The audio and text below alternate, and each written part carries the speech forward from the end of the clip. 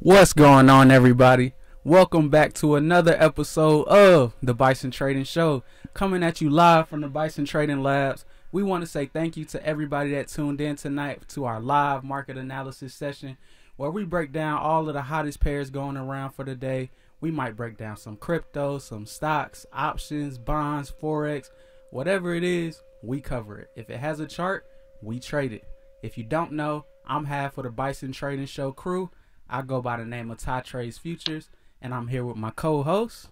You know who it is. It's your boy D Guy, aka Pro Financial Man. I just want to appreciate everybody who pulled up.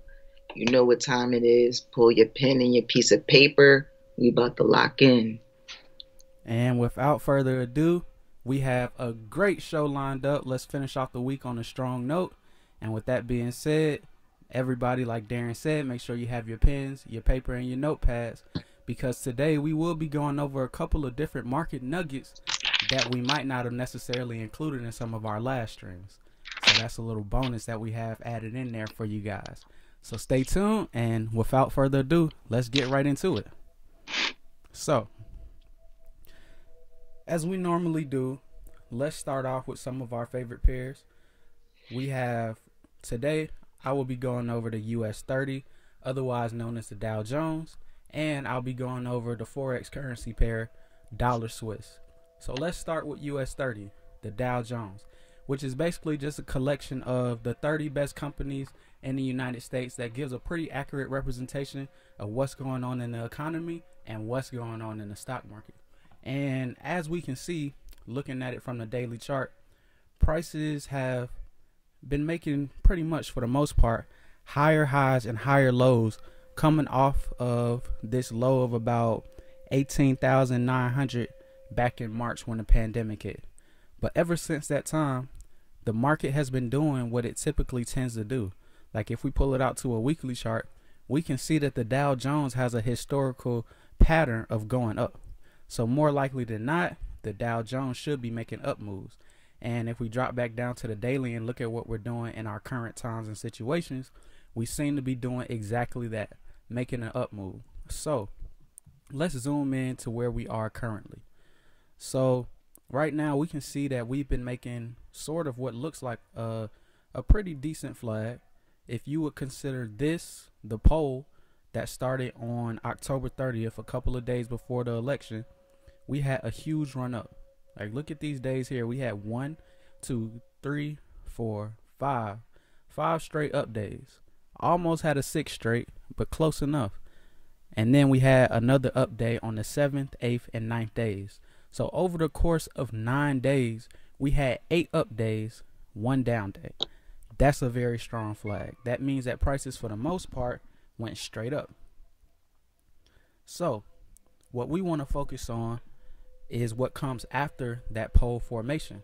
We see the flag trending upwards, right? So we know that whenever we see that, a flag pattern, we know that we are definitely for sure in an uptrend. Notice also how the start of this flag, which is also the start of the next leg of this up move, also lined up with this previous bottom from over here at around 26,500. It broke past it a little bit and ended up coming back to test this tweezer bottom over here all the way back from the end of July on I think that's July 30th, 2020. So that goes to show you that nothing on the chart is random. When prices move, they're moving for a reason, and they're moving to a specific destination. Us as traders, it's our job to determine where the market is going to go and how we want to trade it as it goes there. So if we move on and kind of zoom in on what we see here, what we can see is we can see the market making higher highs and higher lows. And that's one of the things that I wanted to focus on today, is a topic called market structure. Because, and well, before I explain why it's important, let me explain exactly what it is.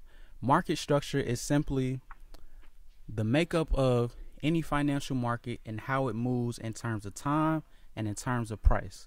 Now, within market structure, you have 3 specific things that you want to look for, and it's 3 specific ways that prices move. Prices are either 1, in an uptrend, 2, in a downtrend, or 3, they're in a consolidation range bound formation, which means simply that they're moving back and forth between an upper price and between a lower price, and they can't break above the highest price and they can't break below the lowest price. And then eventually, before long, prices start trending again, and they either trend upwards or they trend downwards after they break out of a consolidation pattern. So those are the 3 things that you want to remember: uptrends, downtrends, consolidation periods. So since we're looking at US 30, which we know is a pair that typically has a good tendency to go up, let's talk about market structure in terms of uptrends. So when you're thinking about what an uptrend is, you want to look for a couple of specific things. And let's break this chart down to the hourly so we can get a better look at this.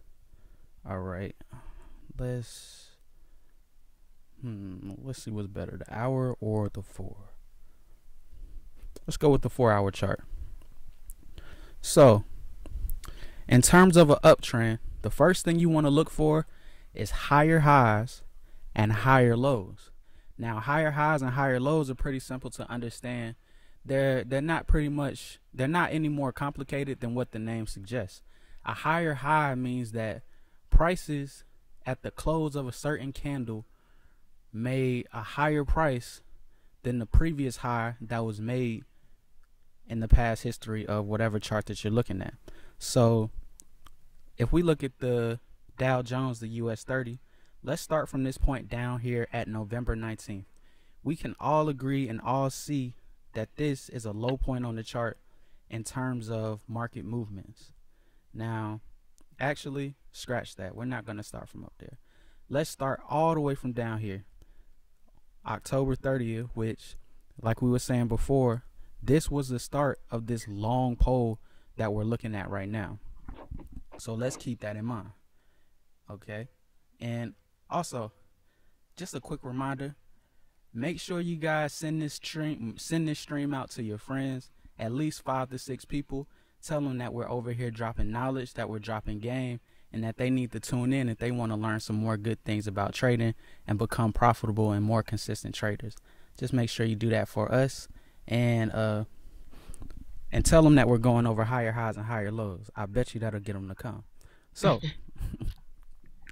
if we start from down here where the poll started on October 30th, excuse me, this was the run up before the election. Notice how as prices ran up, the election was somewhere in here on November 3rd. The move started a couple of days before. So if we're looking for higher highs and higher lows, the first thing we want to do is spot out a bottom in the market, which means that in order to find a bottom, you have to see prices moving down.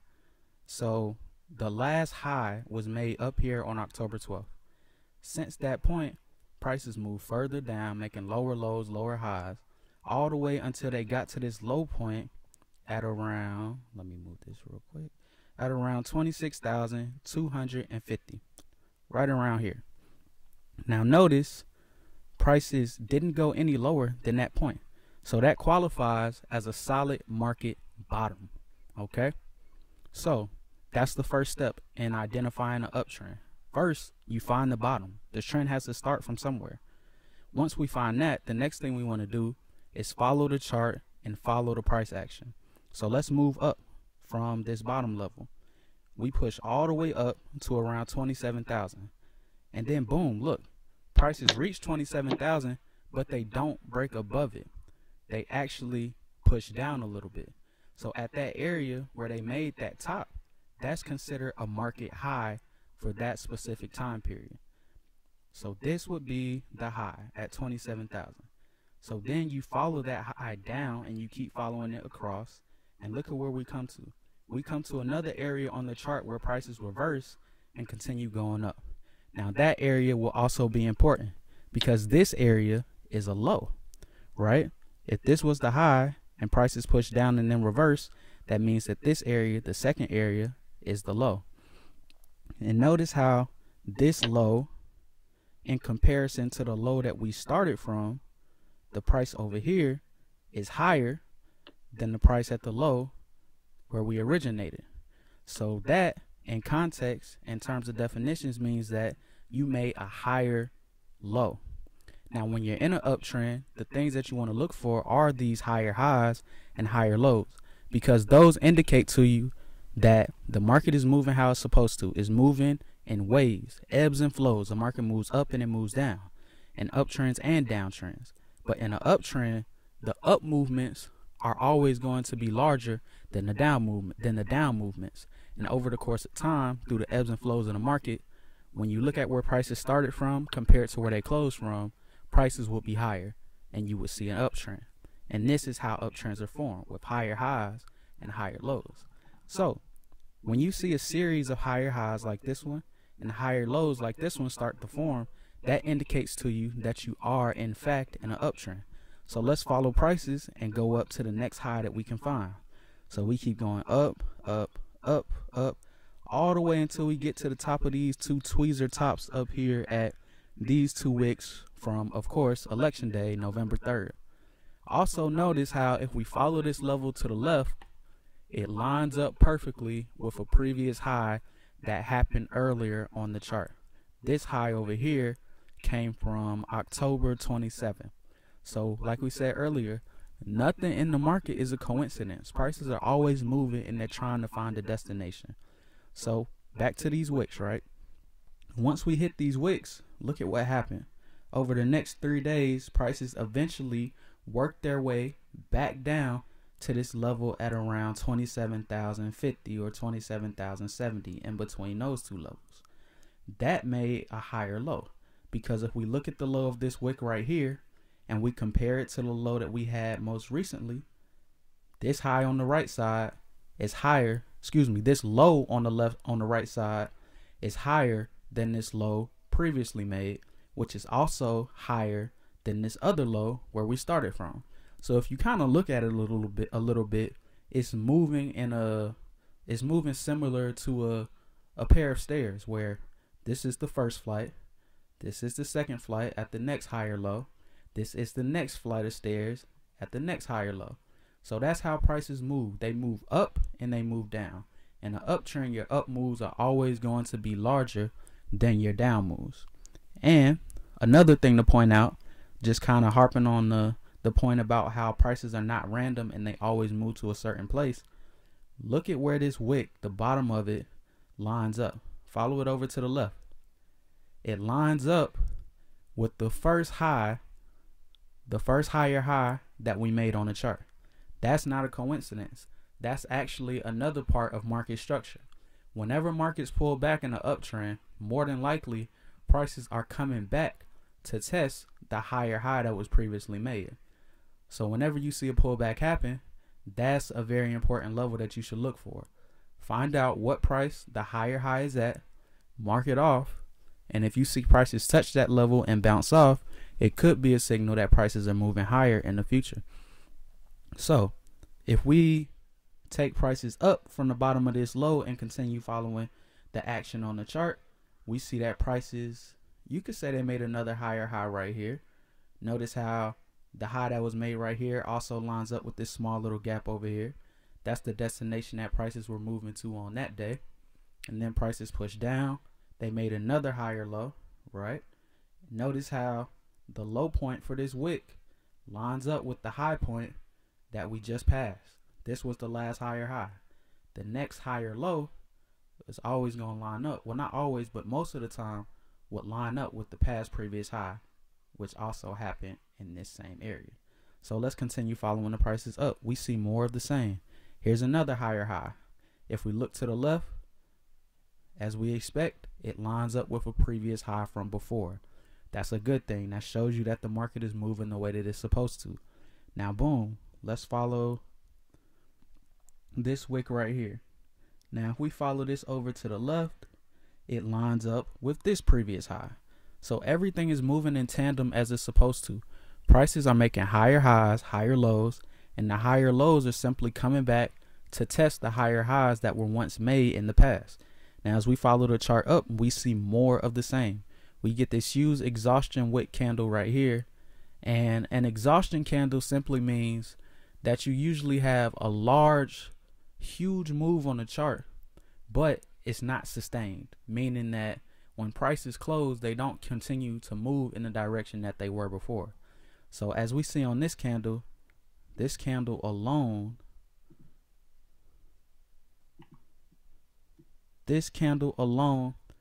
was 1,357 points, 4.7%. And that's on a 4-hour candle, one candle. That's a huge move for that type of time period. Huge. Sometimes you won't see a 5% move in 1 month.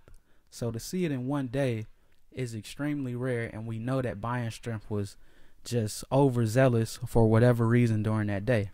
Now, exhaustion just simply means that all the buyers that wanted to buy already bought in. And if it's no more buyers left in the market, the only people left are sellers, which is one of the reasons why you see prices continue down after this exhaustion candle forms. Now look where they pull back down to. They pull back down. Now they don't test a high that was previously made on the way up. Nope, that didn't happen this time. But if we look to the left, let's follow this low all the way over and look at what we run into.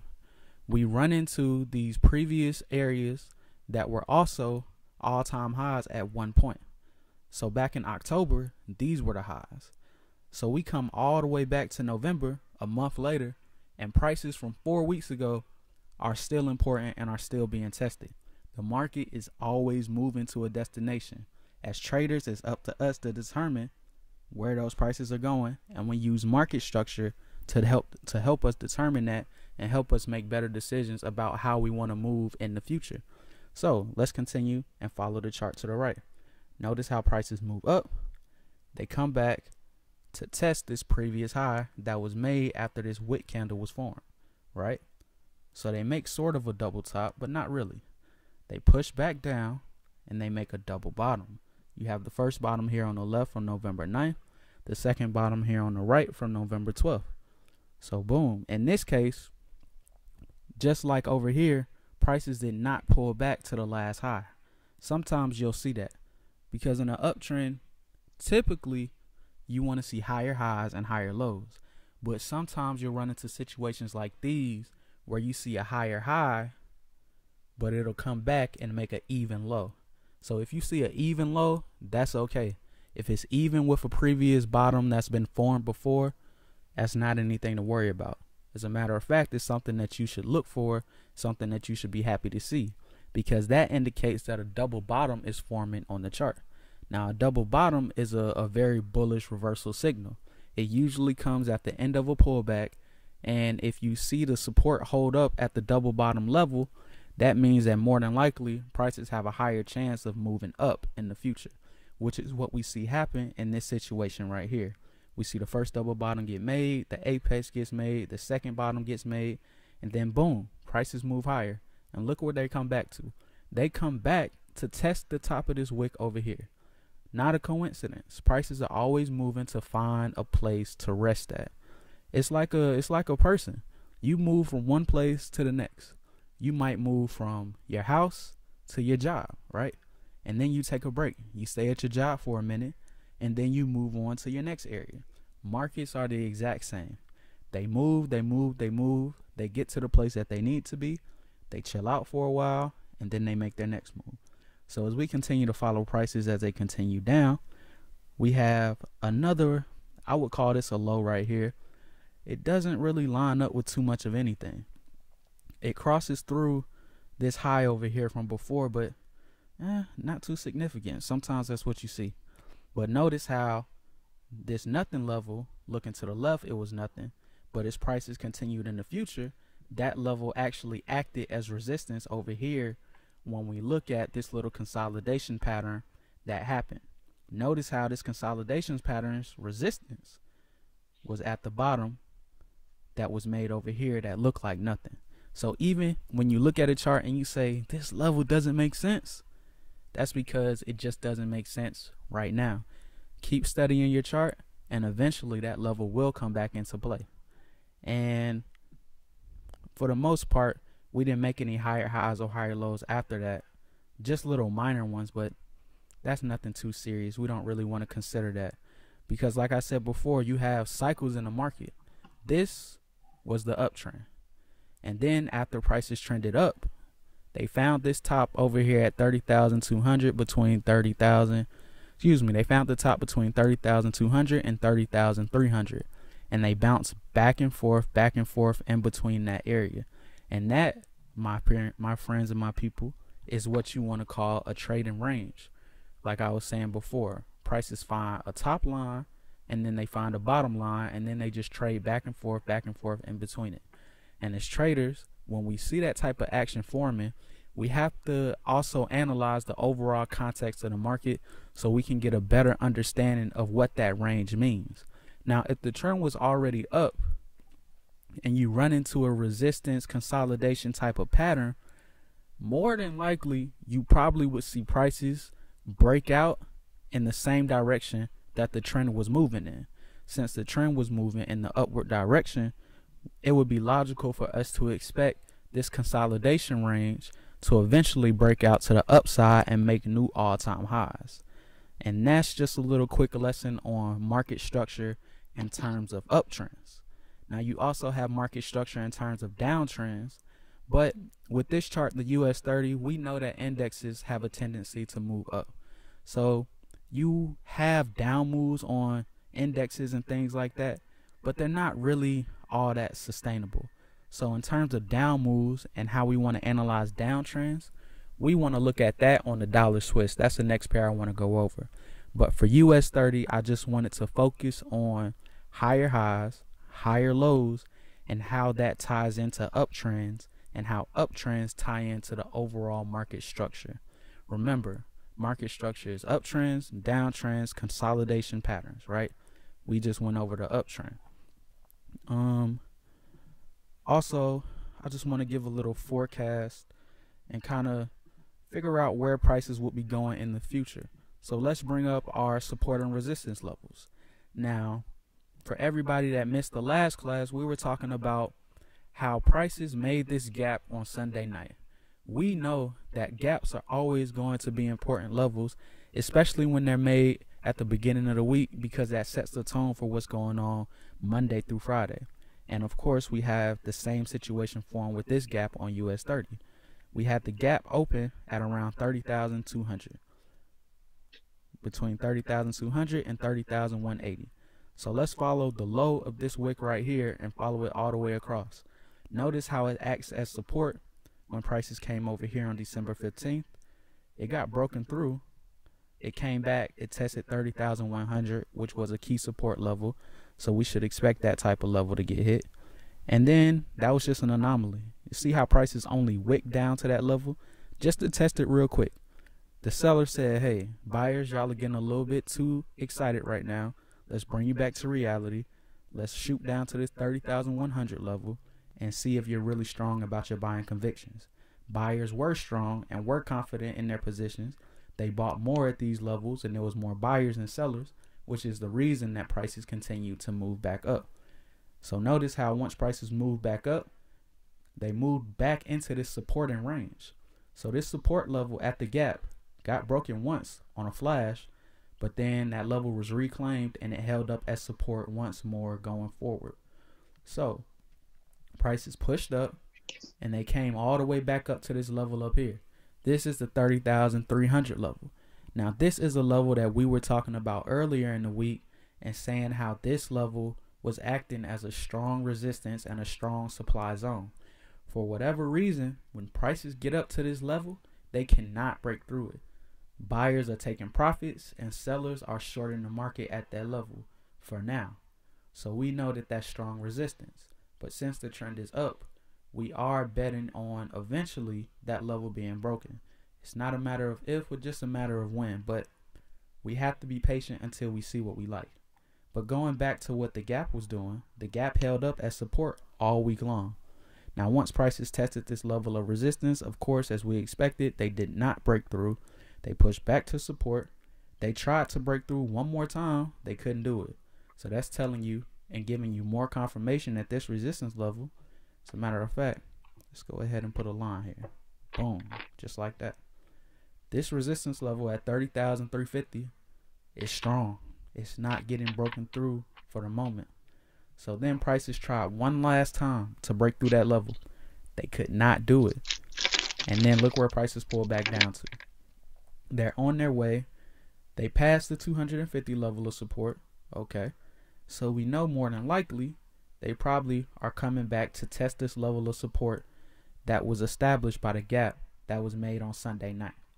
So if we see prices come back to the 30,175 level and we see a bullish reversal pattern off of that level, which shows that that level is in fact being respected as a level of major support, and we see prices bounce, reclaim this level at 250, then we could possibly look for a long trade, at least back up to this resistance level.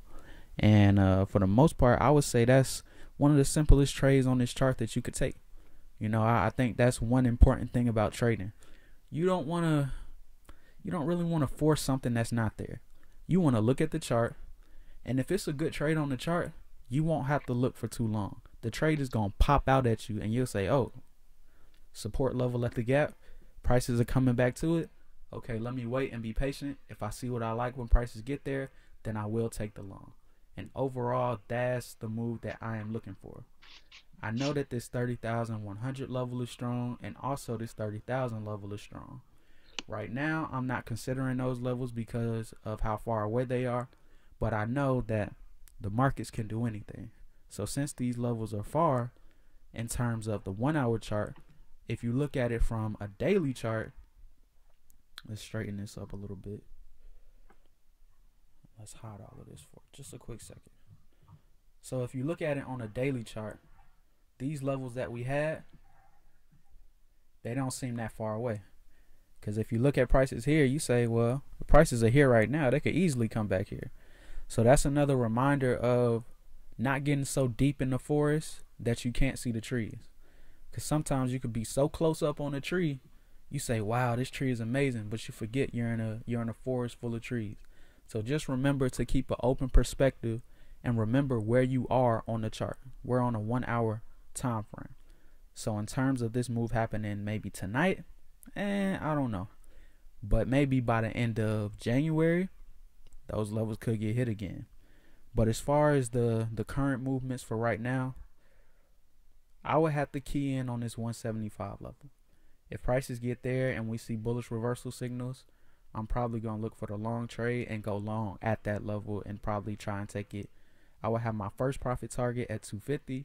My second profit target, I wouldn't put it at 350 because that's all the way at the top. I would probably put it somewhere at 325 because I want to get out early. I like the front run. Front running is basically a technique in the market where you get out before a major level is hit. So if I know the major level is 350 and I know that everybody on the chart sees the same level, I don't want to get out there because that's the obvious level to get out at. All of the smart money, they'll probably be getting out at 340, 330, 320. And then everybody that's trying to just be greedy and hold on for every single last pip, they'll probably try and hold it for 350. And the reason I don't hold it all the way to those levels is because it's been so many times when I traded.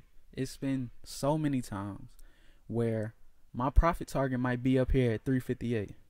Prices will come all the way to 352, 6 pips away, and then reverse, come back and stop me out at break even.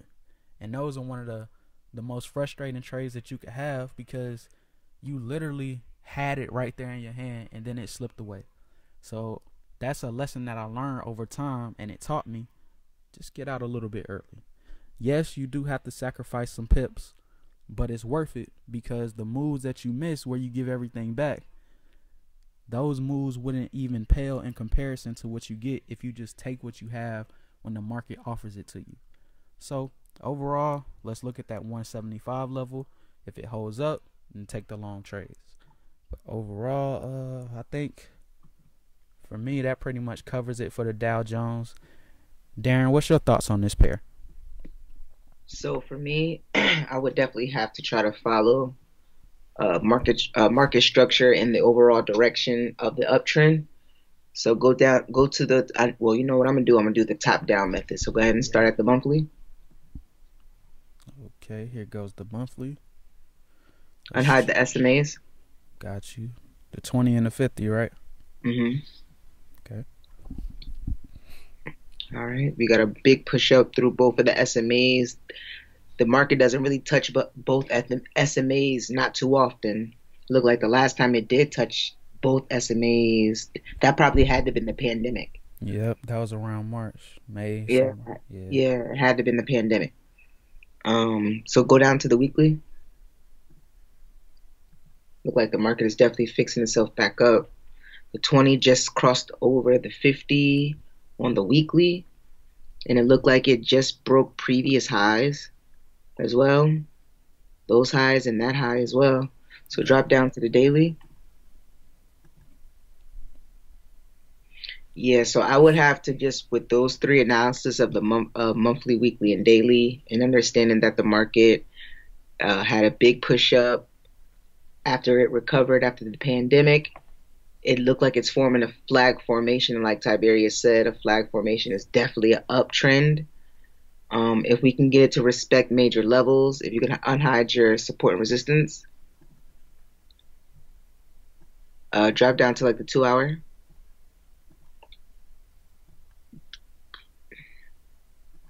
Straighten it up.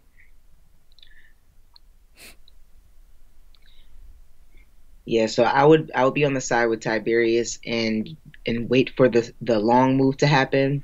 If it can respect the quarters levels on the market, which means the 25, 50, 75 in the whole, will come look like we're coming down to the 75.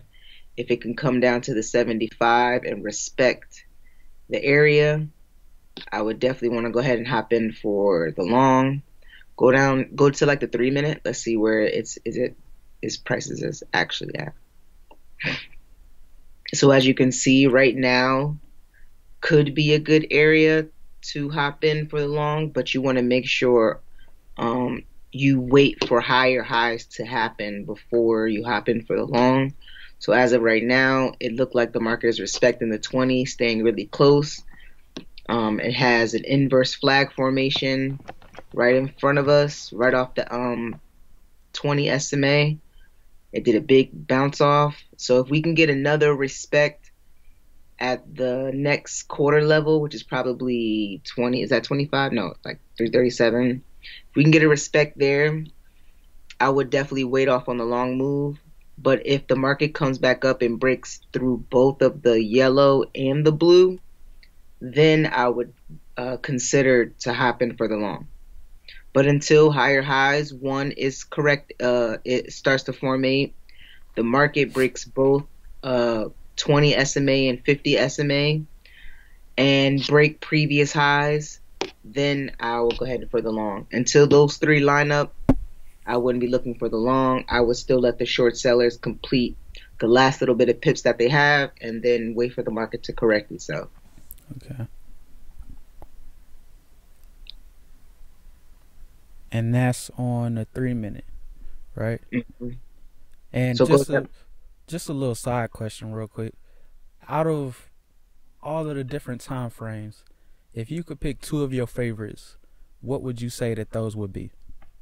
My two top favorite time frames, Mm-hmm. it'd be hard to say that I can only choose two. Right. But if I had to choose two, it would be the daily and the 1 minute. Oh wow, that's a pretty wide range. What made you pick those two? Because I like to look at the bigger time frame, like the daily, Yeah. to see what direction the market is overall going. And then I'm going to use the minute to see how high or how low prices are to try to hop in for the buy low, sell high theory. So, Oh, okay. if I know that the overall trend is up, and I'll drop down and I'll go over to my minute chart and say, for instance, we're looking at U30. If prices are up at 30.33, you wouldn't want to try to buy in at that price. You would Right. want to kind of wait to where the market is at right now, or maybe even lower. Look for higher highs to create. Look for the market breaking SMAs and breaking previous highs. Then that should be confirmation to hop in for the long. I hope everybody is taking notes out there. Major dream alert. Major knowledge being dropped right now. So if you had to pick two time frames, which ones would you pick? Oh, man. Like you said, that's a hard choice to make because I think it really depends on what type of move you're trying to get. If you're trying to get a 10 to 20 pip move or 10 to 20 point move, you might just be cool looking at the hour and looking at the 4 hour because those are probably the time frames where you could easily find a move like that. But say you wanted to do some longer term trading and like let's do some swing trading. I would say you might have to choose the daily and the 4 hour or maybe even the daily and the weekly because you need to get a bigger perspective and see what the market is actually doing in the intermediate and the longer term so you can help make a good decision on what you want to do in the present. But if I had to pick two, I would say the 1 hour chart and then the 5 minute chart. I would use the hourly chart to find the overall direction of the longer term trend. Because I think with the hourly chart, it gives you a good mix of both worlds where you can see what's going on the lower time frames. But if you zoom out and keep scrolling, it'll eventually give you a pretty good idea of what the longer term trend is doing as well. So you can use the hour to kind of gauge what's going on both sides. And then so the hourly chart would give me my overall direction of price. So it's either going up, it's either going down, or it's consolidating.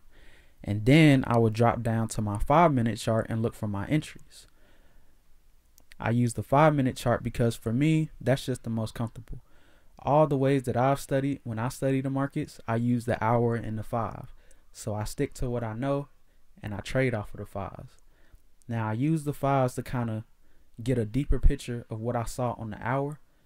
And then I know I said I only can choose two time frames, but I gotta add that extra one and say 1 minute. Because as you know, I don't know if everybody else knows, but 1 minute charts are some of my favorites, especially when it comes to trading futures, because you get a very detailed look of pretty much every tick and every price movement that goes on in the market. And I know for some traders that may be a lot of information to take in, but for me, I like that type of stuff because it's no stone that goes unturned. What I see on the hourly is a combination of everything I saw from the 15, the 5, and the 1 minute chart. But the beauty about the 1 minute chart is that you can see everything as it happens. I can see the bottom for this hourly candle starting to be formed on the 1 minute. On the 1 minute, it's a V pattern reversal. On the hourly chart, it's more of a long tail wick. So I like the 1 minute because it really lets you see everything. So if I had to pick them, I would give the 1 minute, 5 minute, and the hourly. But I guess since I added an extra one, you can add an extra one too. I was What would about be your to say, extra? like, word, bro, my boy just slipped that third one smooth on in there. I'm like, word, bro, you said two. I told you I couldn't pick two, and you say, you know what? I'm gonna pick three, cause so now if I could pick three, it would be the weekly. No, it would be the daily still. Daily. The daily, the hour, and the 1 minute. Nice. And I feel like the good thing about all those time frames is that they give you a good scope of every time period. You get the short term, the intermediate, and the long term with all three. And I would say for all the traders out there, you should find something like that as well. You don't necessarily have to use the same time frames that we use because every trader is unique and every trader thinks about the market in their own different ways. So find what works for you. Just make sure that whatever time frames you use something that gives you a good scope on what's going on right now, a good scope of what's going on in the medium term, and a good scope of what's going on in the long term. So that way you can have a good idea of the overall market picture. You don't want to just get too focused on one specific time frame.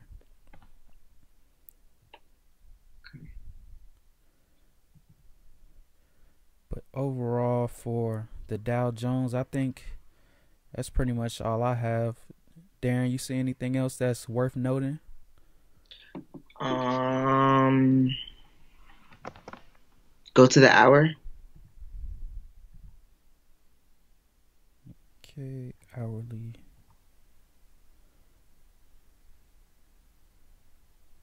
No, I don't really see nothing else. I just really see, like you pointed out, that gap. We pointed out the major levels. Um, actually see how many pips it is um, from like the say if the market respected the 75 level, which it looked like it kind of did. No, actually, it didn't. No, it's still up at the 50.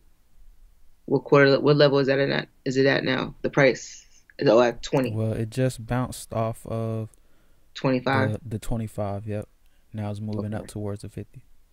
Okay. So see how many pips it is from where we're at right now at the 25 up to the 58, where the top of the structure. That's about 132 points. Okay.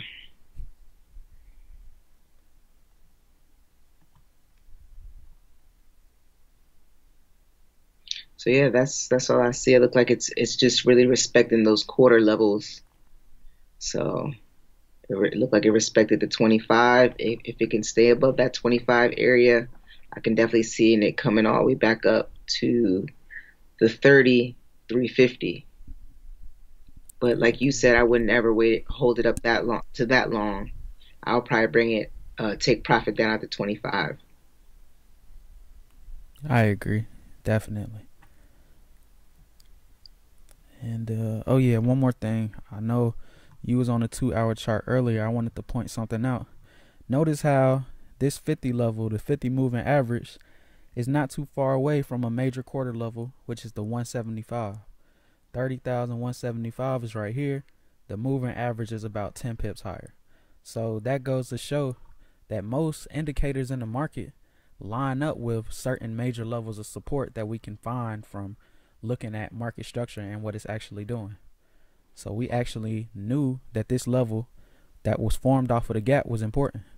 And notice how that level also runs in line with where the moving average is right now. Charts work in tandem. It's like a timeless watch. Like what's a good watch? Like a Patek. How all of the parts of the watch move together in unison. That's exactly what happens on charts, and that's exactly why we need to understand market structure and understand that right there, market structure, is the key to understanding everything about the market. It's the foundation. If you want to build a house, you have to lay the groundwork first. You can't build the attic and then work your way down. You have to start with the foundation. So in the markets, your foundation is market structure. And then once you understand market structure, you move how you want to, and then you build on top of that in your own creative, unique ways as an individual trader. And with that being said, I think that kind of wraps it up for US 30, right? Yep. Okay, so let's move on to our next pair. The topic tonight is market structure. Remember that the three parts of market structure are uptrends, downtrends, and consolidation periods. So with the US 30, we kind of talked a little bit about uptrends and a little bit about consolidation periods. Now, with the dollar Swiss, as you can already see, I mean, this thing is on a mean tear to the downside. And it's been doing that since way back, since at least March or April of 2019. So around April 25th, 2019, prices reached a high up here at $1.02. Ever since that point, they just been falling through the floor. They fell all the way down to a low at 92, right? You think that would be the low? No. Prices continue to move even lower. And now, right now, we're trading in the 88s. So in the course of a year, prices move from $1.02 to 88. That's phenomenal. Like in terms of percentage return for a forex pair, that's a pretty good trade. Now let's see how much it really was. About a 13% move. So if you have leverage, some people have 1 to 50, some people have 1 to 500. But with any amount of leverage that you have, a 13% movement in the course of a year and a half, that could change your life. So this pair has been moving, to say the least. And I think it's a fantastic candidate to talk about downtrends. So if we want to look at how downtrends are made up and how they relate to market structure and why they're important, let's do the same thing we did for US 30. Just do everything in reverse. And everybody out there, I just want you to kind of don't focus necessarily on the chart itself, but focus on the process that I'm using. Notice how the process is going to be the same on every chart. When I was studying market structure for the uptrend on the US 30, you started from a bottom point and you followed it all the way to a top.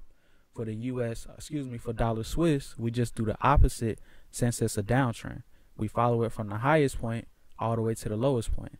Now I'm only showing you dollar Swiss and US 30, but it's thousands of pairs, it's thousands of stocks, hundreds of cryptocurrencies. It's a lot of charts that you can look at.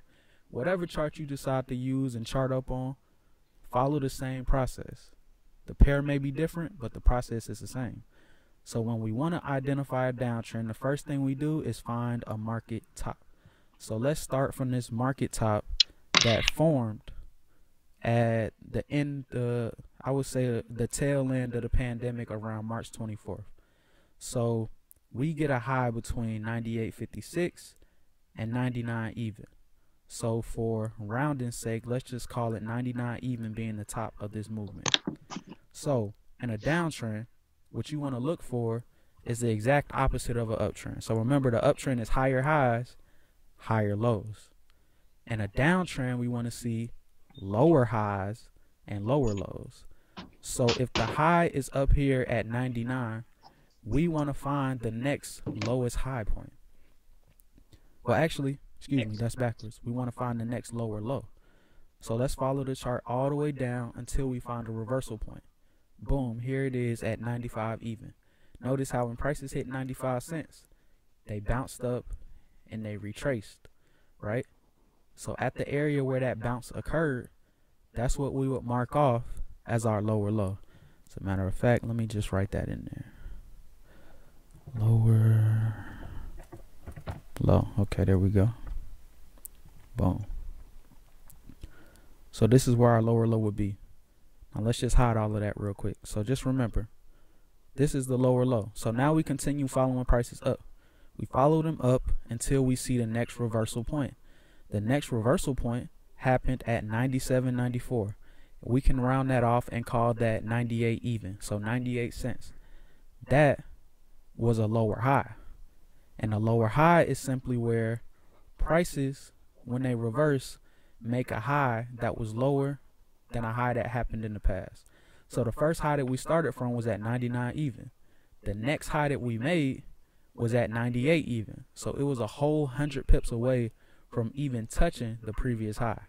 So that right there indicates that you do indeed have a lower high. So now that we've seen a lower low and lower high, that's telling us that, okay, prices are either in a pullback or they may be starting a downtrend. So then you continue forward to see what happens now. Because just seeing one lower low and one lower high is not really enough. You want to see at least two of them in a row. Because once you see two, that kind of starts to make a series. It starts to make a pattern. So now it's becoming something that's repeating in the market, which means that the market is in fact trending to the downside. So if we move to the right, what do we have here? We have not a lower low. No, we have a higher low. So that means that the market has not confirmed the downtrend quite yet. It still has room to go. It's still a fight between the buyers and the sellers. The sellers, they figured, hey, we just made a lower high. We just made a lower low and we just made a lower high. Let's go ahead and continue and push down and make a new lower low. But the buyer stepped in and said, hold on, not quite. Let's come back and test this previous high that y'all made before. And let's see how strong the sellers really are at that level. And that's exactly what happened. Prices reversed at 96 even. They pulled back up to test the previous high. Notice these two wicks up here, how they made a double top. And both of these were long tail candle wicks. When you see a long tail candle wick that lines up with a strong level of resistance and a downtrend, that's a very strong reversal signal. On top of that, we also had the double top. So that's two things lining up in one area. And then what do prices do? They push back down to test that low. So we still have not yet made a lower low. But prices move higher. They didn't exactly make it back to this high from previously. They made a lower high at this candle right here, which was also a long tail candle wick. And then prices just kind of move sideways for a bit, right? But notice how as we go down across this line, the highs are getting lower.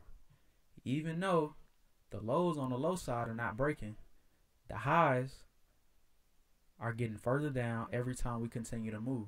So that's telling you, like, I don't know if you guys remember, but from last session we talked about wedges and we talked about ascending triangles. This would be the exact opposite. This would be considered a descending triangle where the bottom level is holding up and it's a flat horizontal line, but the top level is continuously slanting down. It creates a wedge or a descending triangle. Now that means that prices more than likely will break to the downside and start a new down leg or continue a downtrend that was already in motion. So let's keep that in mind. Notice how the wedge is holding up, and that the horizontal line for the wedge was right here. Once prices broke at this level, that was our indication that, okay, the downtrend is in fact still valid. We was looking for the lower high to get made over here. That would have been textbook. But sometimes in the market, it's not going to be a textbook perfect picture like you see in a book, because you have to realize you're dealing with humans and you're dealing with emotions.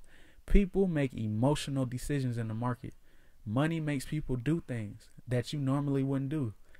Before you started trading, you said, okay, I'm not going to take any random crazy trades. But then the market starts moving all over the place. You lose your discipline, you lose your patience, and then boom, you make a move. You might get stopped out, and then you say, I knew I shouldn't have did it. But it was an emotional decision. It was hard to control yourself. So sometimes the market is not always going to move perfectly. That's what we see right here. But eventually, if the trend is strong enough and the sellers are content and they really want to push it down, they will.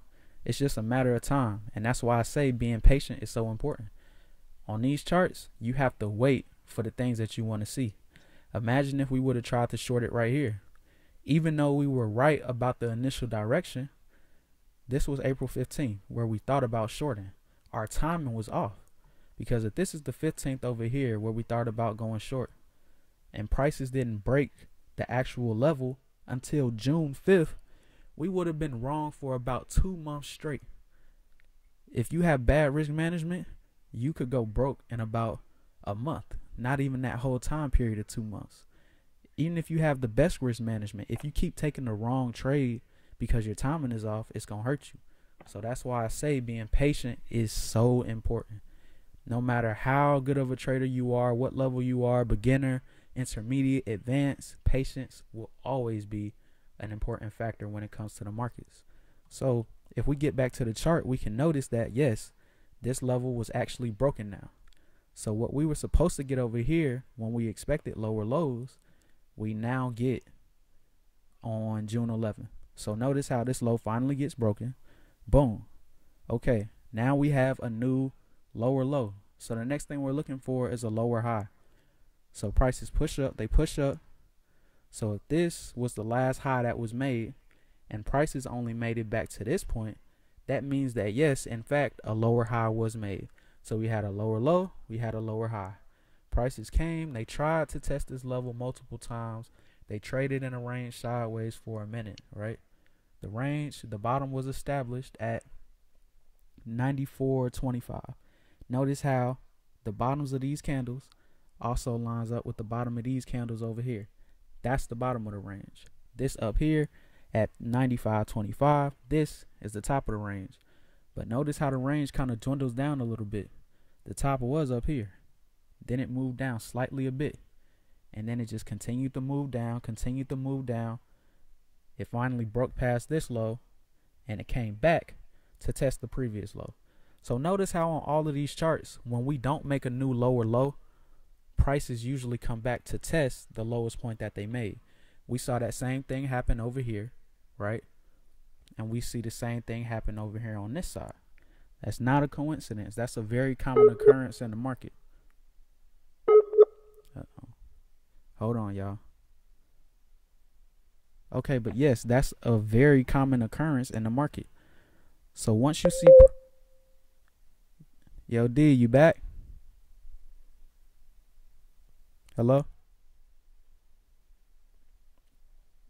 Uh-oh, y'all. I think Darren got disconnected.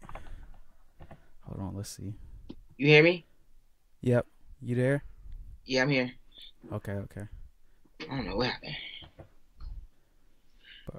So yeah, y'all. Now prices finally broke past this low over here, right?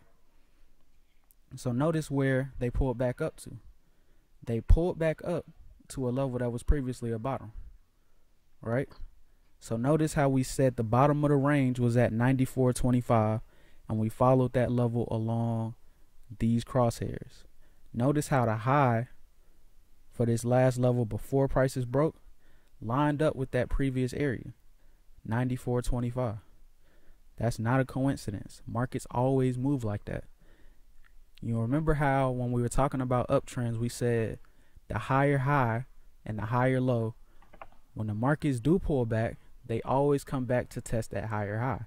Well, in a downtrend, you just flip that around. So in a downtrend, when markets pull up and they retrace, they usually come back to test the area that was a previous low. If the downtrend is valid and legit, most of the time that low will hold up as strong resistance and will be a great level to short from, because usually that's where you get the biggest bounces of and the biggest reversals from. So always remember that in a downtrend, prices try and come back to test the last low that was most recently made. And that's what we saw in this situation. Prices came back, they tested this last low. This last low held up as resistance, strong resistance, and then we can see clearly after that that the trend was just straight down. This is a great example of a trend that you can't get in. Every trend is not tradable. Unfortunately, it's that way. Now, if you're a savvy trader, you would have been waiting to hop in at these levels and you would have caught it like that. But notice how, if you look at it from July 17th until July 31st, that's about 14 days, 14 calendar days. So in terms of trading days, that's about 3 weeks, 15 days, right? So during that whole period, all of the candles were red except for one. So for the most part, there were no legitimate pullback opportunities where you could hop in and actually catch this move, unless you wanted to just sell at the low and hope for the best. So that's why we talk about patience. Patience is so important. Sometimes, even though you want to hop in on this trend, you know that you shouldn't be selling at the lowest price. So you just have to wait. You would have had to wait all the way until prices came back to make this low at 90 cents. And then you would have hopped in on the pullback up here. But you say, man, I could have caught the whole move from 94.60 down to 90 cents. That's about 460 pips. That's a very nice move. But if you catch the prices from 92.40 and you ride it all the way back down, you can ride it to about 91 even. That's 140 points. Now, no, it's not as much as this trade, but you still get a solid triple digit trade, and you took the highest probability setup. And that's what it's all about. It's not really about making money. It's not all about making money. It's about taking the best quality setups. If you focus on the best setups, the money is going to come regardless. It's a byproduct of taking the best trades. So you always want to focus on taking the least amount of risk to make the highest amount of reward. And a lot of times that requires being patient, and that requires discipline. And that's what we want to focus on as traders. And that's what we come here to teach you guys. It's all about learning something every day. These charts give you a lesson, whether you need it or not. It's up to you as a trader to decide whether or not you want to take it. And we just kind of come here every day to share the things that we've learned along our journey, and we hope that you can learn from it too. So with that being said, overall point is focus on taking the best trade. So Notice how when prices pulled back and they made this high up here, if we follow this to the left, look at where it lines up. It lines up with an area that was a previous low before. When there was a downtrend over here in March, this was the lowest point right here. These are where prices closed at. It popped all the way down to the bottom of this wick, and if you follow that across, notice how it lines up with these bodies over here. So you can't think it's a coincidence that prices closed up here and then later on they made a wick from there. Prices made a wick over here before, and later on they made a body. I mean, the market is a beautiful thing. It works in unison. Everything lines up. Prices are always moving to a destination. So we could have called that level just based on what we saw from over here from March 10th. So notice and always remember, take note that in a downtrend, you always want to see prices pull back to the lowest low. That's what we saw here. And then for the most part, prices just consolidated in a range between 92 and 90 cents. And then they eventually broke out. So the next thing we want to see is we want to see potentially prices come back to test this low that they broke out from at 89.80 around 90 cents. So between that 20 pip range between 90 cents and 89.80. Because as we say, when we're looking at downtrends, when the lower low is broken, we want to see that lower low come back and get tested. And if we can see that test hold up, that's where we want to hop in for the short. So overall, that's how you understand downtrends in terms of market structure. Remember, you want to see lower lows, lower highs. When you're looking for an entry point, you want to see markets come back to test the area that used to be a previous low.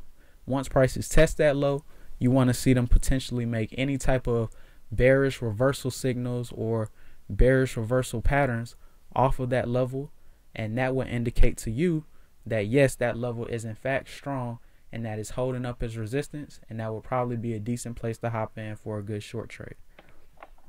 So overall, that is a downtrend in market structure. Darren, what are your thoughts on this chart?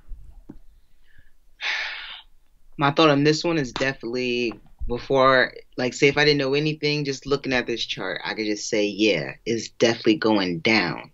Yeah. That's how much down it's going, because I think just a person that wouldn't know how to trade, if they was to look at this chart and I'll ask them what direction is this chart going, they can say it's down. So with that said, let's start with the top down theory. So let's go to my first time frame. Let's go to that monthly. Okay. All right, and hide the SMAs. Got you.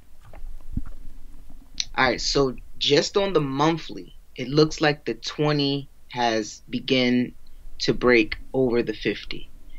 The higher the time frame, the bigger the move. Example, look when the last time the 20 broke the 50 on the monthly. How much of a move did the market make? Just simply off of the break. So that happened back in 2002. It broke. So actually, let's grab the ruler and let's see how many pips that is. That's got to be a monster move. Monster move. 2002? 2002. So let's just say after the break. Once the break happened, let's just count it at the break. All right, boom, right here.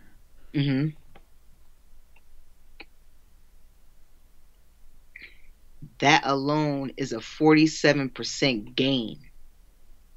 Well, negative on their part, gain on your part, because because clearly that the 20, when the 20 crosses over on the 50 on the monthly, you know you're going to expect at least more than a 20% gain easily on a move like that. So we know the 20s just crossed the 50 on the monthly. All right, let's drop down.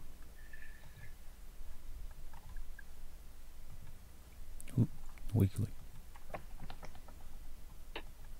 right, straighten it out. All right, so here on the weekly, it looks like how far back did the SMAs cross?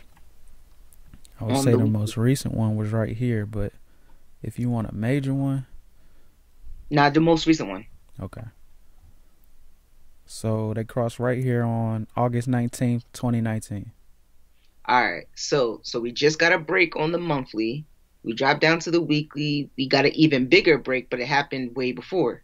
So we know now we're clearly in a downtrend, that the bears are in control. Drop down to the daily.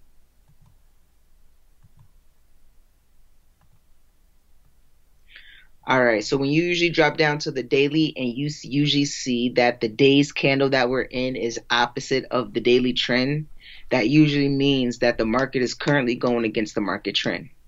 Right. That means it's probably going to be consolidating maybe for the next few days. Definitely for the rest of this trading week, I feel like it's just going to be consolidating.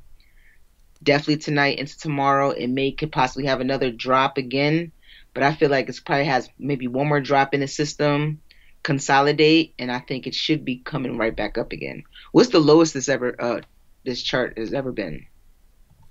Let's see. So far, I see 70 cents. I think that might be it. Yeah, 70. that's it. 70. Okay. And where we at now? 88. Yep. So how many pips is from where we at to just the not the wick, but just the bodies? Well, do the both. Do both. I think from down here it's probably like 1800. Let's see. Boom. About Yeah, so about 1800. 1865, and then from the bodies, let's see. 9. So that's almost half. Yeah, about to say that wick is at least half. So, in my opinion, I know Tiberius would definitely agree with me that we're definitely me and him not going to gamble on the other half. We'll just take our body move and just call it that because I just feel like with that wick, it's just really just uncertain. And I say that because go to the line chart. Where did that wick go? It Gone. disappeared. So what's the best, strongest area to go to in terms of the market? At the quarter level, at the 75 or 78 or 80. No, 80's at the bottom, right? Let's zoom in and really see. It's kind of. This candle opened at 80 70. cents, 80.56. And the low Okay. was at 70.68. Okay. So yeah, that would probably pretty much be my aim on my area. I'll be looking to take profit. I wouldn't really bet too much on the rest of the other 900. I mean, I feel like once it does get to that level and it begins to push a little bit more, you do have a little bit more room to run. But I would only once it gets to that low at the 78, I probably would just take only another like 25 or 30 and just leave it alone. Because I feel like once it gets down to that major resistance level, it has to do one or two things. Either it's going to break past that low level and continue down, or it's going to come down to that level, find an area of resistance, and continue back up. Exactly. So, I mean, you can make money on consolidation areas as well. It wouldn't be much. You'll just be just taking it from the top to the bottom and then from the bottom back up again. So, if you do it a couple of times, you could probably make a decent, but we're just here to catch the big moves that, it's going to be floating in profit. Not one of those things is going to be in profit and the next thing you know, it flips. So we only try to look for the really good moves. So, all right, go to the daily again.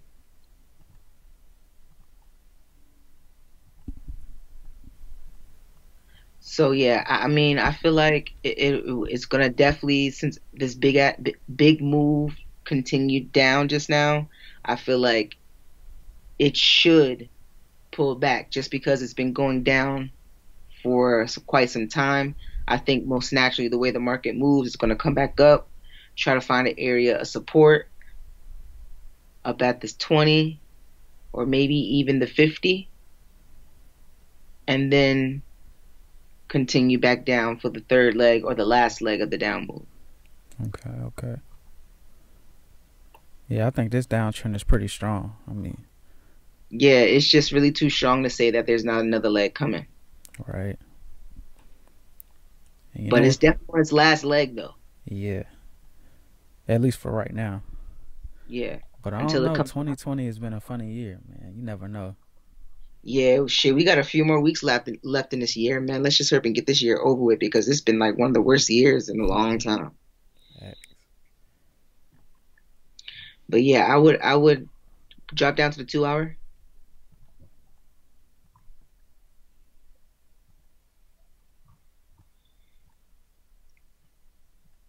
Yeah, I mean, like, look what it did just here. It looked like it just hit a nice little double bottom market structure element that Tiberius talked about.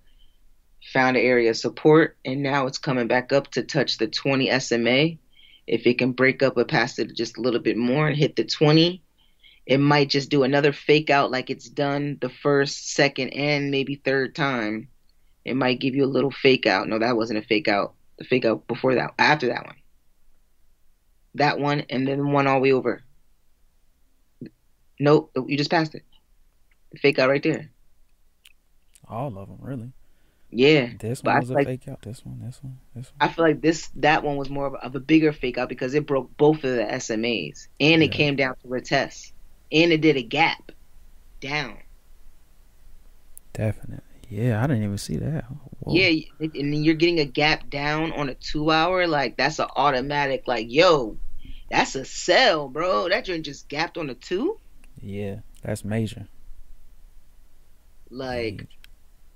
but look what the market did. It came back up, filled the gap. That was your confirmation. Got a rejection at the top, and now it just did a huge push down again. But the funny thing about the market is, look what it did after the 16th. It popped right on up, all the way up. But look where that line, where does that high line up to? When you go all the way back over, right near the gap again. So that definitely lets me know that I definitely have another fake out. It's going to come back up, probably touch the bottom of that wick. Which one? That Bottom. one up there. This Yep, one bottom of that one. Yep, on a 50. If right I can here. get a touch up at the either the bottom of the wick or the bottom of the body, for sure, you can get another leg to the downside. Yeah, I like that one. And also, I see how you pointed out the double bottom too. Another thing about double bottoms is that when you see a double bottom in a downtrend, don't ignore it because markets never move one way just in total. They never gonna move straight up or it's never gonna move just straight down. It's always gonna be ebbs and flows. Even when the market is trending down strongly, there will be pullbacks. So whenever we see double bottoms, that's just telling us, okay, a pullback is probably coming. And sure enough, look what happened. Prices came back and they're on their way to test the moving averages.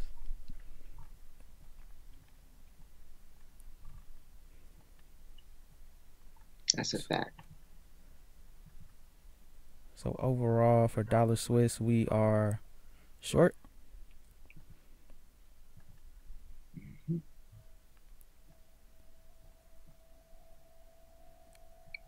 So just to recap, everybody, I want you to remember market structure. We have uptrends, downtrends, and consolidation patterns. In an uptrend, you want to see higher highs and higher lows consecutively. Ideally, you would like to hop in at an area where a low is made at an area that was previously a higher high. So you wait for a pullback that comes back to the last high that was made. Once you see prices bounce from that level and hold it up and make sure that that level has been solidified as support, then you go in for the long trade. Now, on the other side, when it comes to downtrends, you want to see lower lows and you want to see lower highs consecutively. The more you see, the stronger the trend is. Now, when you want to hop in, the best place to hop in would be an area that used to be a last low. So on this chart, ideally, we would be looking for 89.80 to 90 cents. You want to hop in at the last low. Once you find that, you see that that level has been held up and respected, then you can hop in. Consolidation zones, they trade in a range. You have a higher price and you have a lower price. So hold on, let me hide the SMAs for a second. So on this chart, an example would be this consolidation zone from 90 cents back up to 92. Prices traded in between up and down, and then they finally broke. So overall, market structure, uptrends, downtrends, consolidation zones. And that's it. And that's the lesson that I wanted to come through and teach for tonight. Darren also has a lesson for you. So this is like double dose night where you get 2 of everything. And he has some good pairs coming up for you. And I'm going to turn the floor over to him. Alrighty. What's happening, guys? What's happening, man? It's your boy D Guy, ready to lock in with you guys and show you a couple things and drop some knowledge on y'all. You can see my screen? Yep.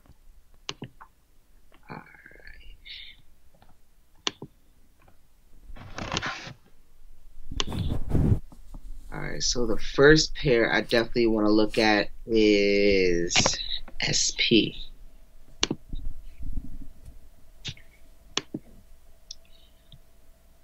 I've been looking at SP for a little bit while now, just because of all the big hype commotion that's been circling around the SP, because most recently Tesla has been added to the S&P 500. Yeah. And if you know, that is a very, very, very significant move to actually build a company from ground up and then to be added into the S&P 500. That's like almost legendary. And he actually did it in a very, very small period of time. So I looked at this one particularly because I wanted to get in on the higher highs that it's been doing. Like, look how much highs it's been breaking. And this is one of the pair I was actually wanting to swing. I'm actually still in this one. So, but let's look at it on a top-down perspective. So as you can see that the market has just been in a huge uptrend. We just got the broke of the highs. I believe early in November, we got the broke of the high.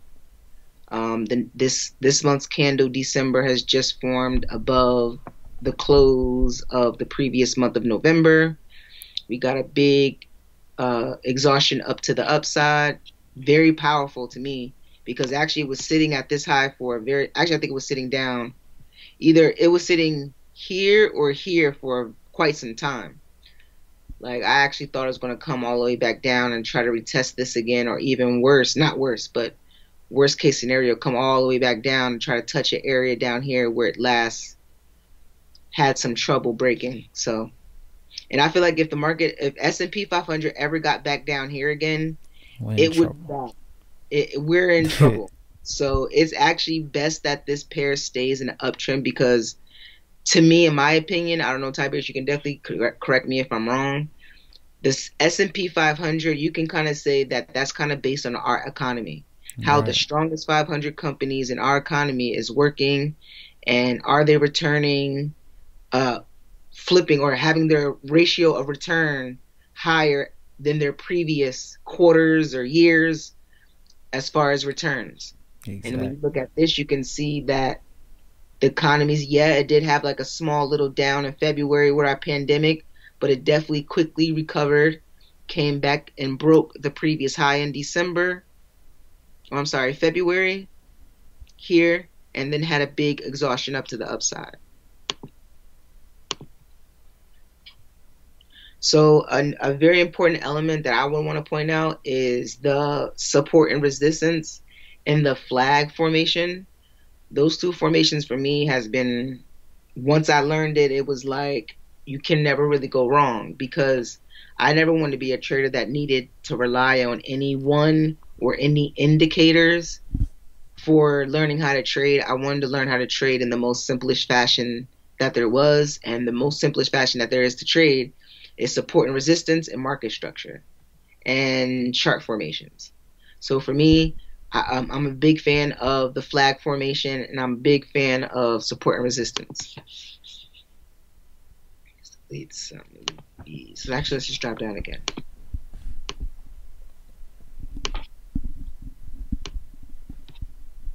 So I believe I talked to you guys. We were somewhere around here around our last video. I was like, if the market can possibly break this last high over here, we can definitely get big another leg up to the upside. But if the market did respect this high level up here, either in this purple box or at the top of this gray box, I said it would have to come back down to this purple area where it once struggled at these high areas down here.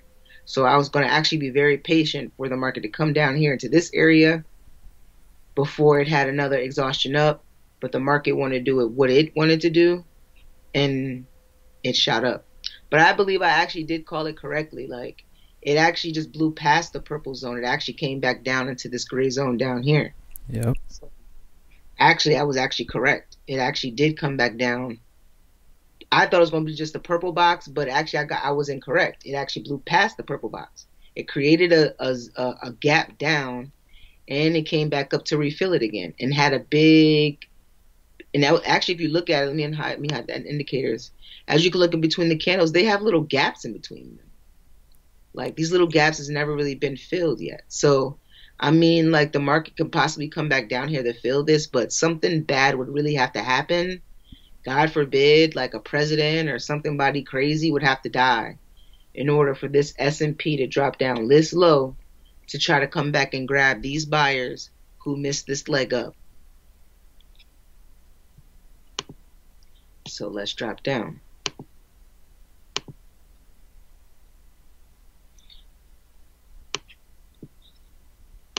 So for me, I really wanted to hone in on the flag formation because, as you can see, the S&P does favor the flag formation.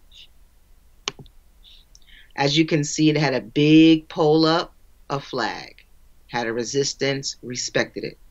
We had another flag, a huge push up to the upside, came down just a little where it broke. I actually, when I seen this pull, I couldn't really decide where the flag's support would be. I actually thought it would be at this high up here, but I guess the market had other plans, and the uptrend was so much or so strong that when it did come down here and broke the flag's resistance, that it gapped up again. So we had 1, 2, 3 consistent pulls within like a two, which happened within November, all in one day. So this happened in November 3rd, this happened November 3rd, this happened November 3rd. So you could have got 2 big strong up moves on the S&P strictly just off of the flag formation. But let's look at where we are now. Let's unhide the SMAs. So the last time I got in, or that I think I was in, I got in somewhere. I wanted to actually hop in on the break of the highs. So I think that's where my entry would have been at here at the top, would have been my high entry, because I didn't want to just hop in like immediately into the market, like a market execution button. I like to get into the market off of limits and stops. And I believe, like I explained last week, a stop is something that breaks through an area you want the market, where you want the market to enter you in, and limits are entering you off of a reverse. So say if you got the breaking of an area, you don't get a complete all the way back down, and you get a push back up, the market will enter you down here at the bottom.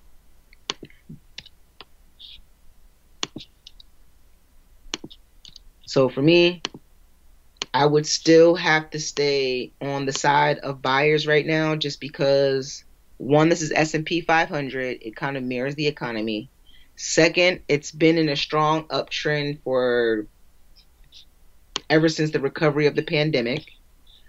And third, it just broke overall highs, which means now it's going to create higher high areas, in which areas we never really traded in before. But I'm going to keep my stop tight, not too tight. I want to give the market a little bit more room to run, because I feel like this could be a good pair to kind of try to swing. Long as you have, you're doing your risk management well, and not lotting up so much or having a higher lot size when you're swinging. It's best to probably have as low lot size as possible, so when the market goes against you, it doesn't hurt as much. But at the same time, if it does go up, you can get little profits. But if you let it swing a little bit more, everyone knows the power of compounding. So just looking at this, I don't know where the market could possibly be going. So I like to use only one indicator, one or two indicators that kind of help me with those type of things. And one of those is the Fibonacci retracement. The Fibonacci retracement has levels. Let me show this from down here.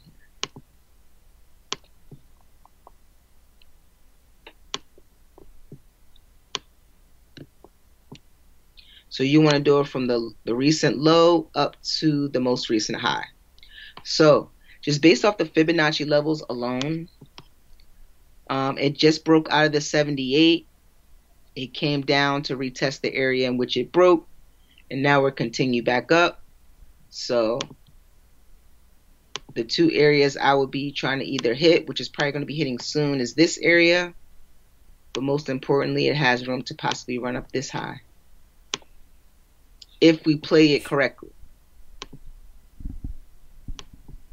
I mean, the market is never going to go straight up to these levels. The market is the market, and it does an up and down type of thing.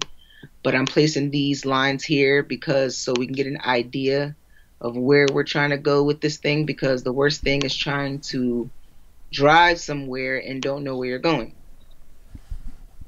So it's always best to try to map out where you want to go. And that's for anything in life. You want to try to plan out where you're trying to go. So now that I put the Fibonacci levels up, I have some take profit areas. So let's try to measure some of these take profit areas. This one is about 54 points, 1.4% gain, 1.5% gain. Nice. Then we have another 4% gain, and then we have a 6% gain. So, I mean, there's gains here to be made. I just feel like you have to be kind of watch this just because it broke recent highs. And so now we're just really just going in areas we've never traded before. So we just got to kind of monitor that and kind of keep your stops kind of close. Tiberius, I know I kind of hit a couple things. Tell me your thoughts. So I like this market too. I like the fact that the uptrend is pretty strong. Like we've been saying about indexes for so long, is that they have a tendency to go up. Indexes love to go up because remember, you have to keep in mind what a stock index measures. It measures the overall health and goodwill of the economy. So if stocks are doing well and stock prices are going up, more than likely the market is going up. And in the market, it's an inherent bias to the upside, as a matter of fact. And that simply means that think about what people want to do when they hop into the stock market. Most people are saying, what stocks can I buy? Most people are not saying, what stocks can I short? People want to buy stocks. So indexes have a tendency to go up. And that's what we're looking at right now. We can see that the trend is very strong. Prices bounced off of the moving average not too recently. As a matter of fact, that's what, December 14th. So that was what, a couple of days ago, right? Yep, that was actually 3 days ago. So prices made an extreme reversal right here on the 50. Now notice how when prices pull down, if you follow on to the left side, they kind of lined up with the top of that zone right there. The zone that Darren has marked up right there. Notice how prices are following market structure. They pull back to the previous high, they touched it, and then they continue higher. And notice how that also, the 50 moving average right there, helped you along. So that was your second indicator. So not only did you have the higher high, you had the moving average supporting you as well. And then boom, the third confirmation was when the all-time high previously was broken. So with the S&P right now, we are seeing a very strong uptrend, no doubt about it. So if we're looking for long trades, of course, we want to buy low and sell high. So remember what we said earlier. We want to come back and we want to wait for that higher low, that last higher high to get tested. So we want to find the last high. Wherever the last high is, that's where we want to go long at. We just have to be patient, wait for our trades to come to us. All right. So yeah. So like since it had such a big exhaustion up, I mean, I feel like the up move is just so powerful. I just feel like, the retracement is not going to be too big. I mean, I feel like it's just going to be just a little tiny little retracement maybe to those highs just to confirm that it just broke those highs. But then I also have to pay attention to these highs up here that never got broken. That the last time it came up to that area that it reversed. Yep. So, but let's see why it reversed. What was here? December 17th. That was that was actually today. So actually we had a big, huge gap up all the way here. This down move was just because the gap happened down here, so it had to come back down here to grab the last little bit of orders, which it did. Yeah. But then now it's continuing back up now. So I just feel like now that these orders been grabbed, I feel like it's not going to ever come back. Not ever, but it's just a very small chance that the market will come back down this low again. True. So it might not even come back to that last high. Yeah, it might not even come back to that last high. Look how it's forming now. It looked like it's just had like a little tiny. Now it's about to just probably just shoot up. So I'm in a live trade on this one. So I just want to kind of swing it. I feel like if I can hold it, if I can swing trade this maybe for maybe a week or two, I don't know how much I'll be able to get off a penny. Oh, it's going to be a good amount. The way the S&P is moving now, that would be nice. Yeah, so the jury has definitely adjourned, and we've definitely spoken for the long or the move we think is more logical, which is the long move. Like me and Tiberius said, we don't really see the short move right now. The seller's going to have to just kind of take a seat right now. Like, I mean, you can do whatever you want to do. You can kind of try to force it if you want.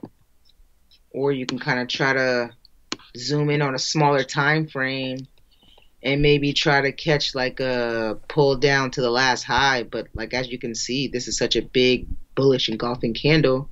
It ate the last 3 red candles that I just don't really see it coming down to touch these last highs. So other than that, the jury has adjourned, and that's the S&P. So the next pair I want to talk about is Bitcoin. It's been moving lately. Everyone knows that the Bitcoin has just broke the 20,000 level, which was way down here. It just broke it right down here. So look how much. If you was in a buy on this, oh my gosh. Like, great job. Great job. Like, because that was risky. That was really risky. Because really, in all honesty, the market should have came back down again to retest. But the buyers were in the market so heavy, they said, nah, forget a pullback. We stepping. And they stepped over the last high and brought it into, let's see how big of a move that is. That just happened. We're 70 days into the month. So that's about 20% gain on your account just in 17 days. Drop down a little bit more. The sellers try to step into the market here and here. They failed. The buyers were in so much. So I feel like you can hop in for a buy. I just feel like you have to kind of be careful because, mind you, we just broke last highs. And anytime last highs get broken, they usually come back down to touch the most recent high. So, I mean, last high that happened here, this red wick came all the way back down to the bottom to retest it. So after this huge high like this, I can definitely see it coming back down here before it continues back up again. But overall, the buyers are in the market. They're heavy. They're not going anywhere. It doesn't look like right now. So going long would just be ideal in this case. I don't feel like a short can possibly happen in this one. I mean, like, you can get a short.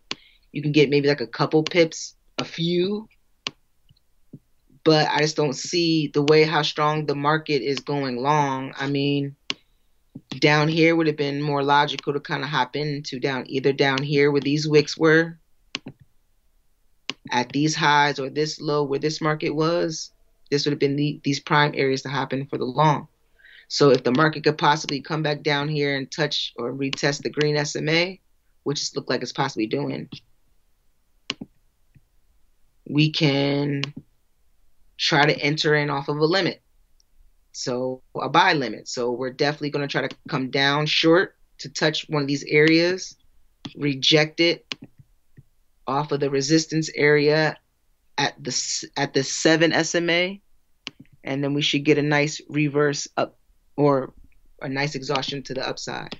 So, I mean, the sellers, you can kind of, this will be probably your time. You got to kind of like trade off of the lower time frames to get your little moves, because I mean, this move just happened.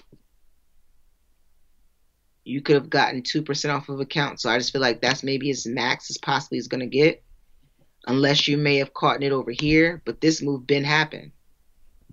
This is only 4% because we're such a small time frame.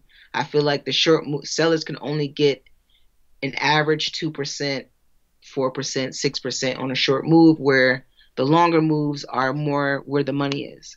So smart traders usually follow the money and understand that I wouldn't take a short trade if I know I wouldn't get that much money off of it. Whereas if I was to go long, I'm guaranteed to get profit off of it, to the point where it's floating in profit.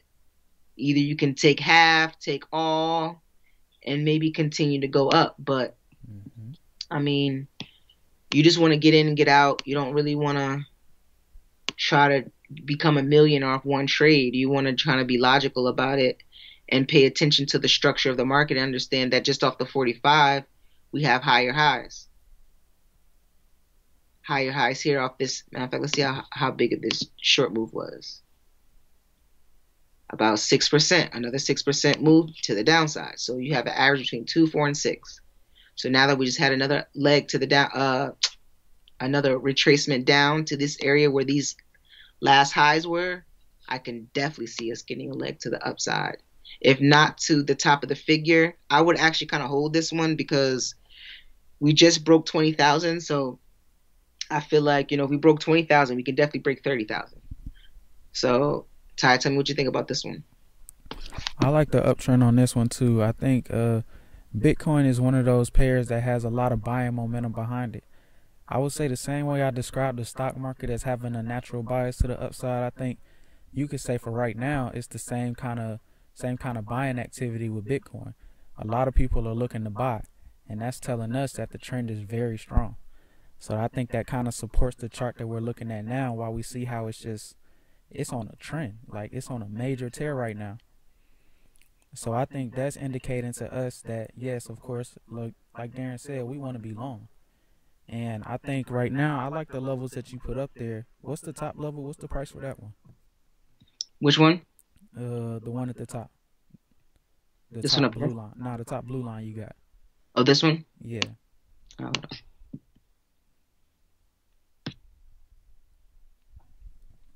29.1 flat. Oh, no, I'm sorry. 29.1. 22.911. Oh, okay, I see it. Yeah. 22,900. So I'm gonna go ahead and round that up and call it 23,000. I feel like I like that level that you put, because that's a major level of support as well. Not only does it line up with the previous high from the left side, it's also a whole number. Like we've been talking about before on the stream from Tuesday, whole numbers, half numbers, and quarters are extremely important when it comes to markets and how they move. We know that those levels usually show strong points and strong areas where we look for support and where we look to go long. So if we can get a level where, if we can get an instance where prices hold up at that level, I think that would definitely be a good buying point. And as we can see right now, prices are kind of hovering around that area. So if we can see some type of bullish chart patterns, maybe we see a double bottom form some type of way, we could go long off of this level. But I think honestly, we've seen something good already, because when prices pulled back into that level, it actually lined up with, I want to say, that high in the middle, maybe 8 pips back. Go over 2 more. Well, yeah, actually, you was right the first time. On that wick, that kind of pops up. Yep, right there. Notice how when we pulled back, where we're at, the candle that opened lines up with the top of that body over there. So in essence, that's really a previous high area. So since what we've been saying all night is that if we're in an area where we have prices pulled back to the last high, everything is right. So I feel like in this situation, we're pretty much all good. Yep. Yep. So, like, I mean, you want to kind of just be weary if you're trying to take the shorter trade, but just be a logical and smart trader. Understand the money's on the longer side of things with the Bitcoin.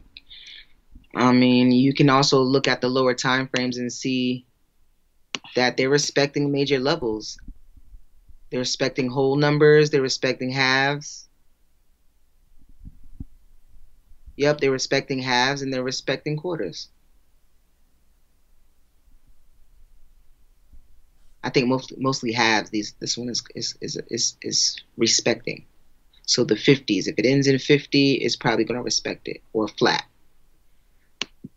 So yeah. So just to recap on this one, you want to kind of follow your support and resistance areas on this one, because that's one of the things that helped me along the way, which I said before my last pair when I was talking about SP, about my flag formations, how that when you see a pole, you know that 9 times out of the 10, the market's going to respect that level. And with this one, with my support and resistance areas, because we pointed out, as Tiberius pointed out, that the market just pulled back to a very important area where the market struggled previously. And if, like he said before, if it respects this level right here, the last high areas that it formed, the last low areas that it formed, then we should be good to continue for the long. So for me, this one, the key element for this one is support and resistance. On my S&P 500, flags were more important to me on that pair. So I think if the jury is adjourned, we can go ahead and wrap this up and begin to get in our traders talk. Do you have anything else to add on this one, Tiberius, before we? Yeah, I would just say that right now, Bitcoin is one of the strongest trends that we're looking at. I like the chart, and I would say out of all of them that we've looked at, it's probably my favorite. Okay. All right. So yeah, the jury has adjourned, and now we're going to go ahead and take this one long and kind of see where it goes. And that's that. So let's go ahead and wrap up our stream, and we're going to now move into the traders talk of our session of our stream. The purpose of our traders talk is to get any feelings, a recap of the stream, any ideas we feel like we need to drop on you guys, so I can go ahead and start it.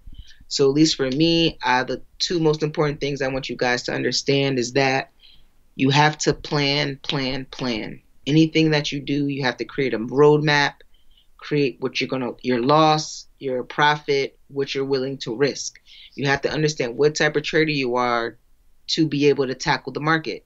Because if you don't even know what type of trader you are, you don't even know where or what type of strategies to use, because different strategies align with the type of trader you are.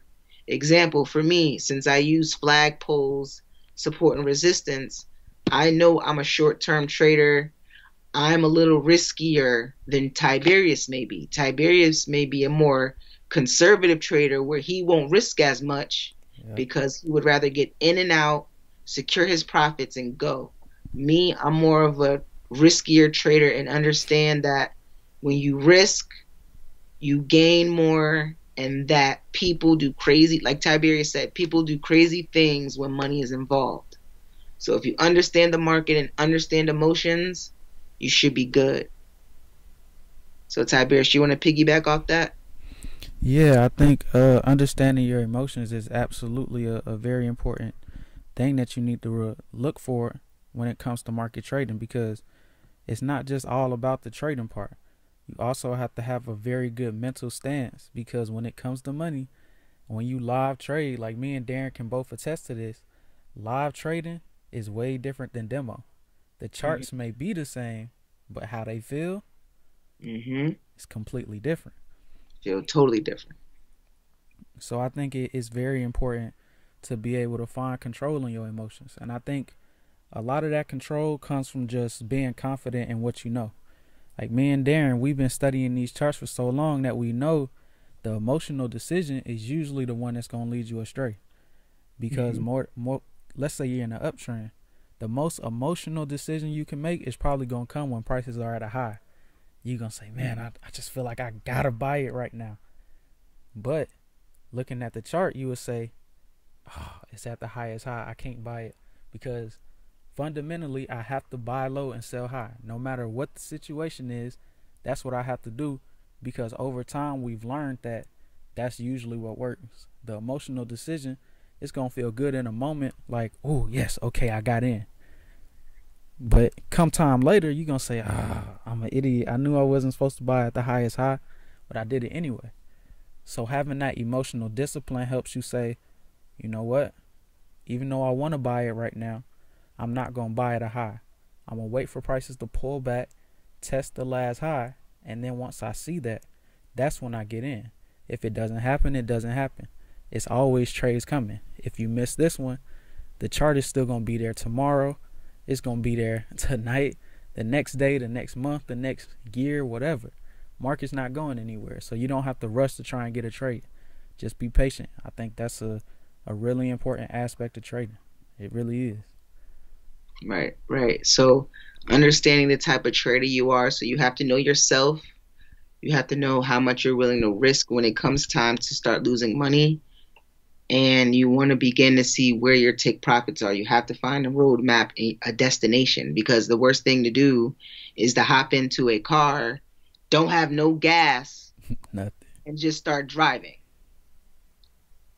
Anyone can tell you, if you own a car and have no gas and you're just driving, that is the most scariest thing in the world, because you just don't know where or when your car is going to cut off.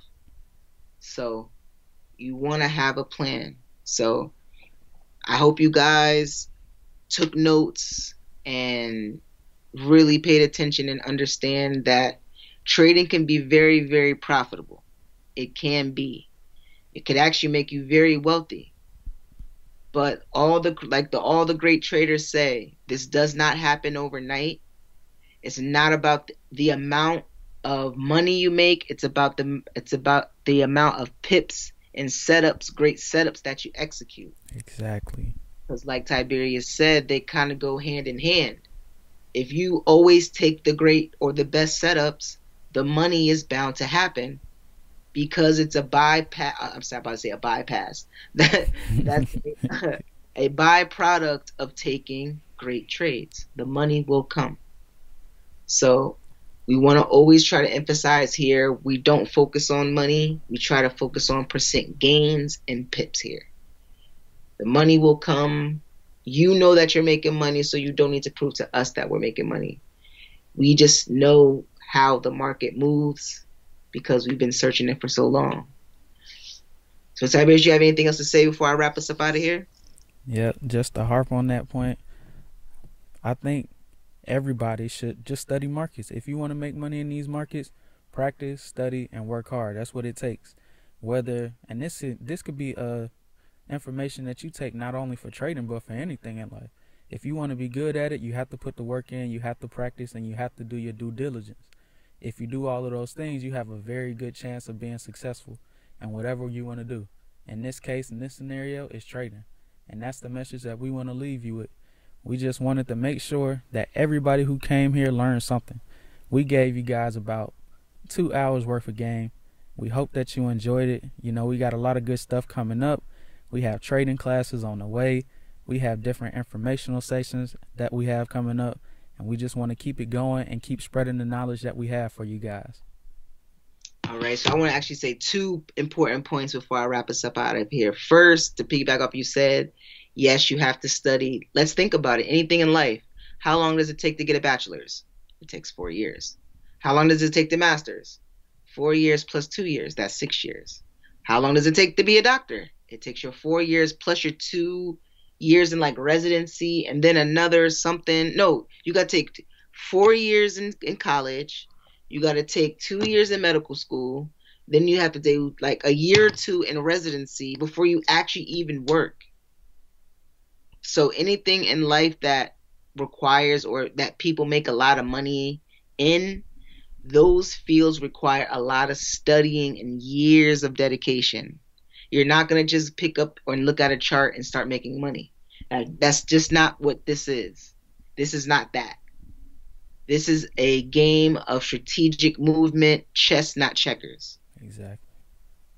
And last point I want to say is, like Tiberius said, we got a lot of great things coming to you guys. Another section of the show we want to try to add, or part of the Bison Trading show we want to add, is Bison Trading Live. So we're going to have the Bison Trading show and we're going to have Bison Trading Live, and that's where me and Tiberius is actually going to go over live trades that we've taken that I know a lot of people want to see, that us actually in the mist, getting our hands dirty, rolling up our sleeves and getting busy. So I know a lot of people want to see that, and it's coming soon.